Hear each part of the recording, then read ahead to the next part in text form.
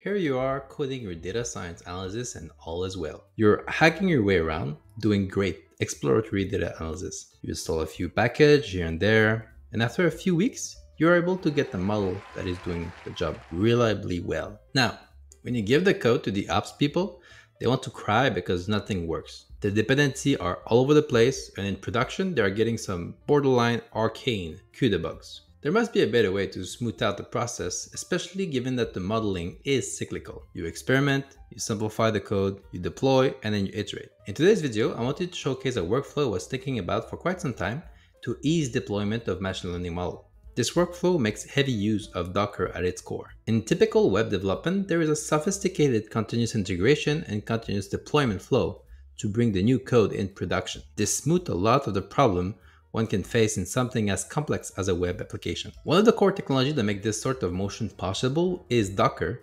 which abstracts the underlying hardware and make an exact image of the state required to run a project. This image is then easy to share and deploy in other computing environment. The idea for the Docker data science workflow is quite simple. All development from start to finish happen within a Docker container. We basically have 3 steps in this workflow. Experimentation, where we happily hack around. Optimization, where we are making little improvement to the code, formatting, the speed of the model, and the size of whatever we're going to ship. Finally, there's a deployment step where we are preparing to ship the work to production. Let's go into code to see how this actually look like. I have a cool cookie cutter of setup that we're going to work through. And also I'll show you a great way to secure your Docker image at the end, as well as making them super optimized, thanks to today's sponsors, Chainguard, which create and maintain secure and tiny Docker images. One of the founder of Chainguard actually was from Google on the infrastructure team for a long while. And their whole thing is that you get 0 CVE in your image, which basically stands for common vulnerability and exposure. So that's pretty important because what you want to ship to production is something that is kind of secure. Okay, so here we are in the code. This is like a sample kind of structure that I've put together. It's a mix of like some cookie cutter template and some modification I made to make it a bit more readable. So basically here you have a bunch of folders here. You have the config. This is where you're going to put your configuration. This is where the data should be kept. Here you have the Docker file that are relevant. The model that are pickled, we put them into the model folder. Here the notebook is where you're going to actually do your experimentation and store the notebook. The script here over here is where you're going to kind of put the evaluation script that you're running, or how to generate the model, the stuff that will be run in a production server of some sort. And test is where you can keep your unit tests if you are doing test-driven development with data science. Yeah. And here, this is kind of the name of my project here. This is where you're gonna put like all of the things that can be reused in like your notebooks, your scripts, a bit everywhere, you put them there. So that's the overall structure, and you're gonna see there's like a big makefile that I have set up over here. And this makefile, if you don't know, like a makefile is kind of a way to simplify bash scripting, right? And then you can like have variable in there. So this is all the variable I'm using. And you have command that you run. So then I don't have to write, let's say, I don't have to write like docker build t base. I can just run init docker and then it will just run the stuff. And then I can just fiddle around here instead of like trying to do too many things outside.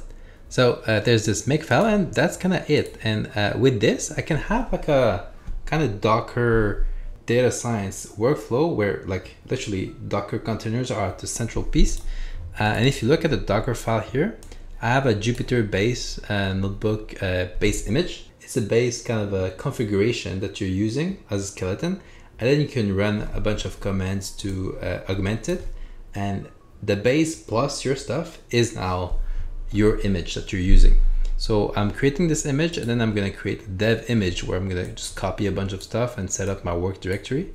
But this thing, you can modify it as you want. So if you want the base image that is a bit more lightweight, right? You can optimize here. I'm going to show you afterward like a base image from Chainguard that is like super small and that is oriented toward like Pytorch specifically. So here, let's say I want to start working on my data science project, whatever. I just have to do this in a Docker, and then this will build my image for me, right? It's building the image and it's running through like these steps that I have, and then it will run through that step over here. And how I did that is I just hit this thing, right? So it ran the base image and then the other dev image that I have here with a bunch of variable that I have. Once I have this, if you open Docker, Docker is another thing that you're gonna have to install on your computer, and then you have to fiddle around like some BIOS stuff usually to get it working. But as soon as you have it, like you have access to all of this. And you can see here, I have these images that have been created. And you have two things with Docker. You have the image. The image is nothing but like a set of instruction. Once you have the image, you can create a container, which is like, now you're virtualizing that environment into like whatever Docker is. And then you can kind of enter this mini computer to do whatever you want. And here you see here, it's unused. And in here, it will be running. So let's run it. You do make, I think it's create container. I'm going to create the container, right? And if you see, the container is here now. It's YouTube dev. You can inspect it if there's files that are being created or whatever. This is what's in it right now. And in the work directory, you could see, in the work directory, you're going to see like this, my folder structure on VS Code. So this is running right now, right? It's running for 51 seconds. And there's nothing happening really, right? I'm in it over here, right? And the only thing I need to do now is to actually start to work. Like, and if I start to work here, it's as if I'm entering a computer, and then I can just do that. I'm gonna open Jupyter Lab. Now Jupyter Lab is open, and now this boot up Jupyter Lab, and now I'm here, right? And at this point, I can go into the notebook section and start to work over here. Select that kernel, and I'm working on my stuff. I can print, I can do hello, and this should run properly. This is not running on my machine, it's running on the container. It's running here, right? And this, the kernel for Jupyter Lab is here. Long story short now, if I am done with my analysis and everything is well, and I give this whole repo to like ops people so that they can deploy whatever model I have, the chances that we're gonna fuck it up is very low, because it doesn't depend on my machine or like anything I've done. It depends on like this thing right now, right? We come to the image part. If you look here, this one is the one I'm using, right? And you look at the vulnerability,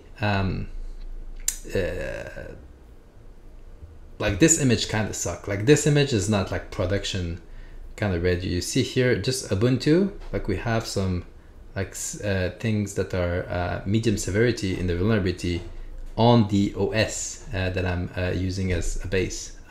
Now I'll show you like the image from Chainguard. So let's say I have like a deep learning kind of analysis, and I want to like have the minimal Pytorch setup for my thing to run.